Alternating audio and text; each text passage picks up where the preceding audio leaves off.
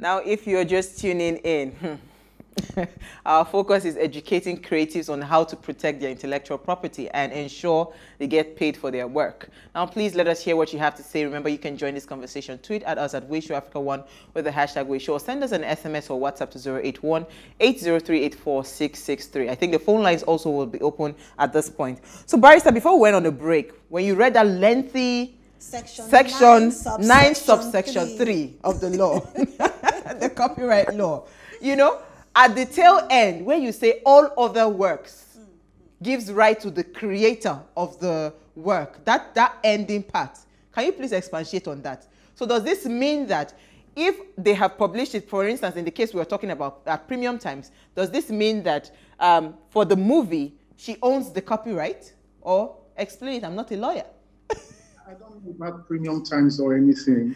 What it says, the section says that, but in all other respect, in all other respect, if it's not publication, in all other respect, the author shall be the first owner. That section deals with what we call first ownership.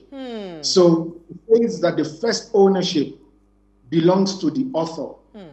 And those rights are they are stipulated there. Yeah. Go ahead.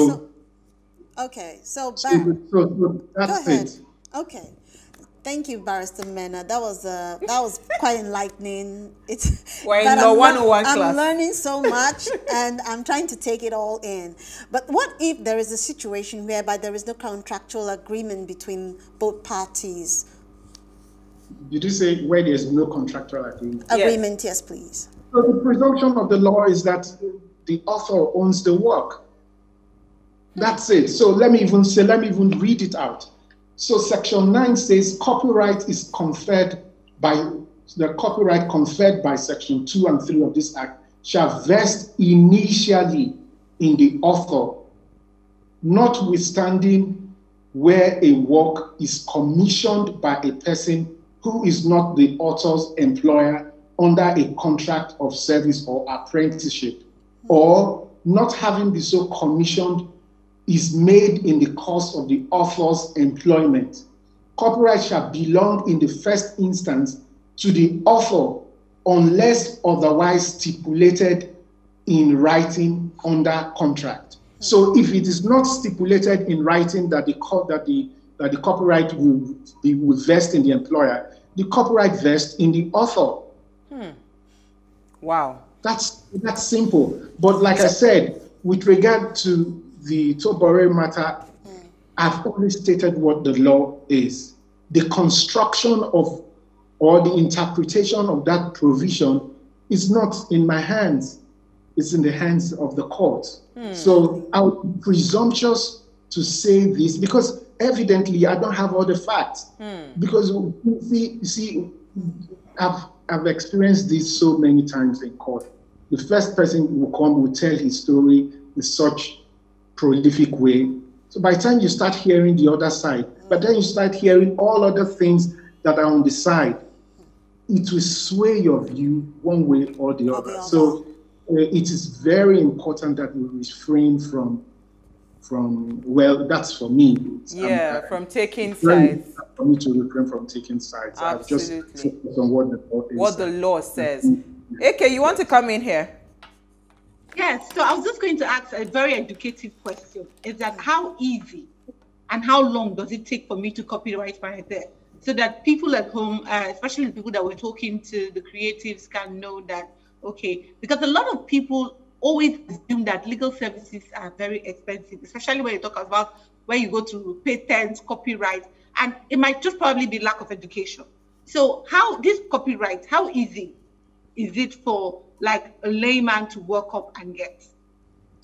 Okay, so people talk about registration of copyright all the time. Like I said, copyright attaches to you by law, but there's a system of depository under the Nigerian copyright regime where you do your work, then you take it there to the Copyright Commission and you deposit so that they have a copy of it for purposes of, just knowing that the work was created and to ascribe it with some connection with you.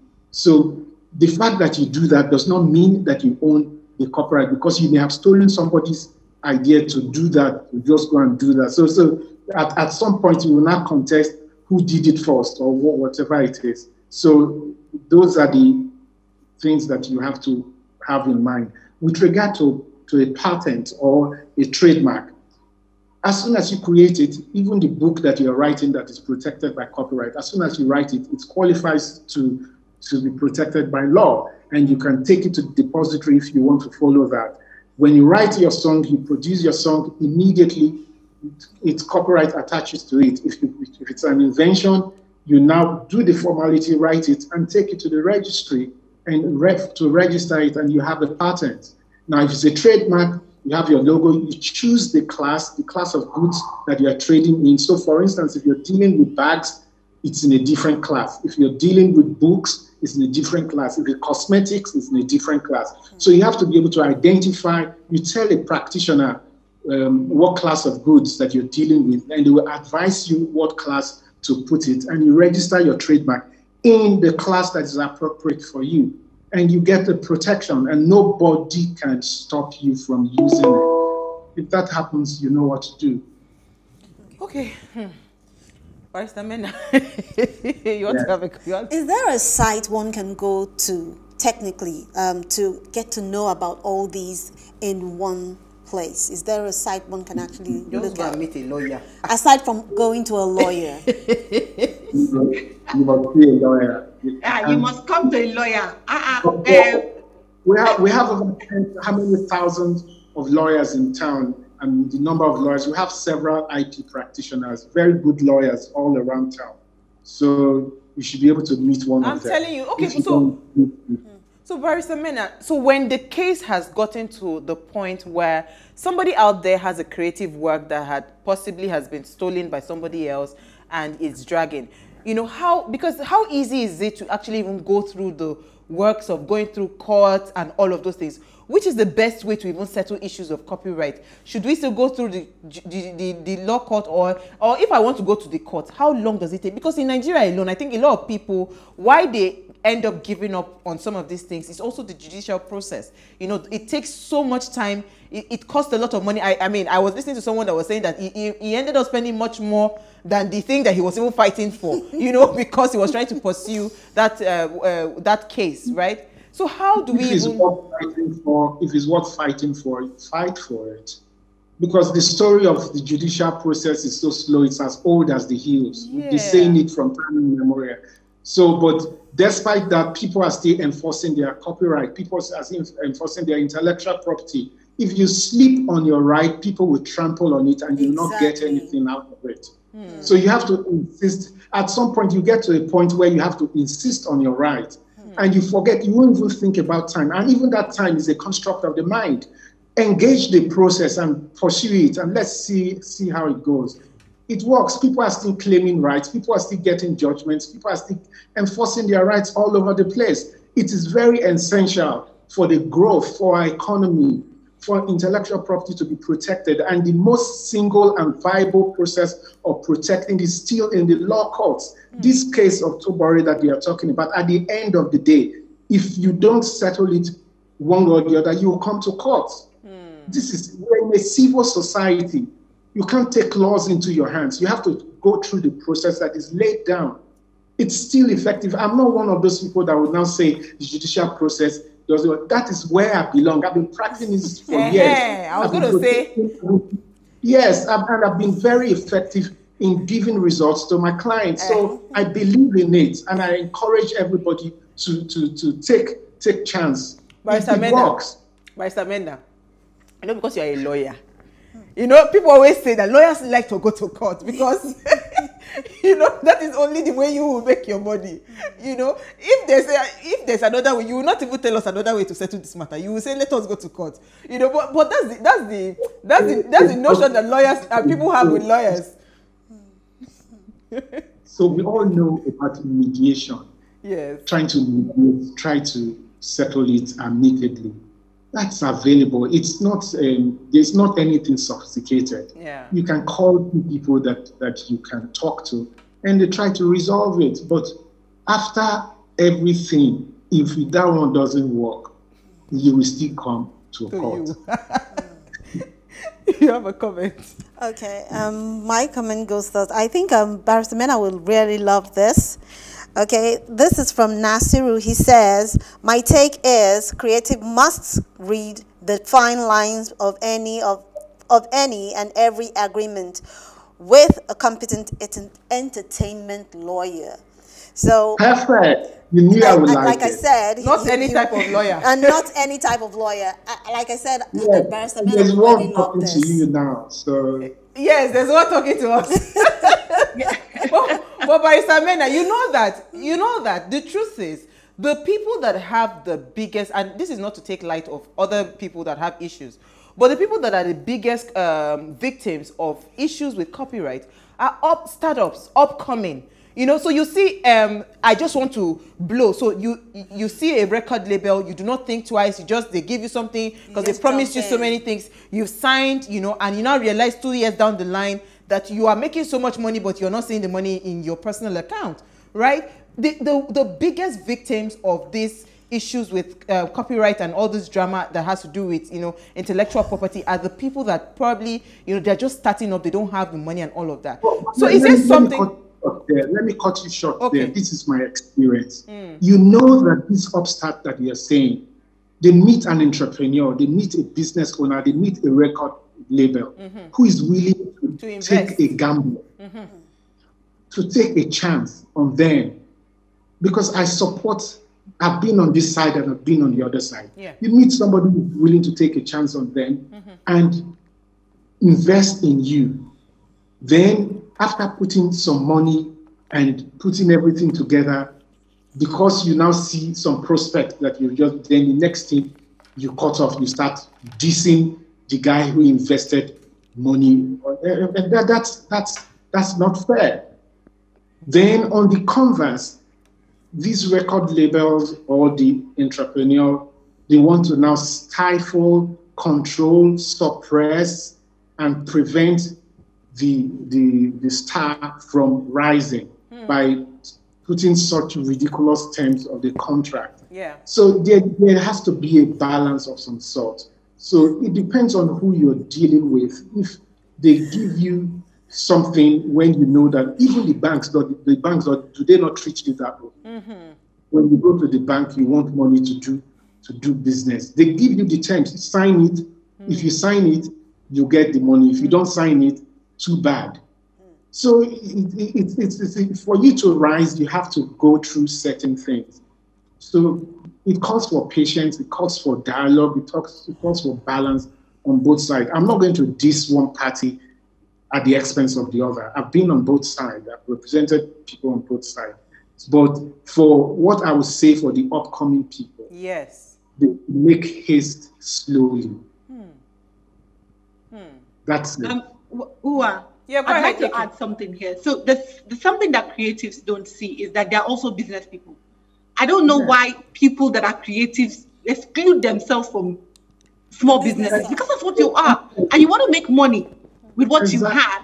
And there's always everybody that is advising small businesses, you have to start the right way. It doesn't matter how small you are, because that's not where you're going to remain. The plan is to scale, to grow, eventually blow. So you have to put the right structures in place from the beginning. As the minister has said, you have to make the right investment. And right investment, especially for people in creative, is to invest in an entertainment lawyer, there is no shortcut to it. Because you should have learned from other people's mistakes. You know, when I opened, I said that you need to learn from other people's mistakes. You see this in the news every day.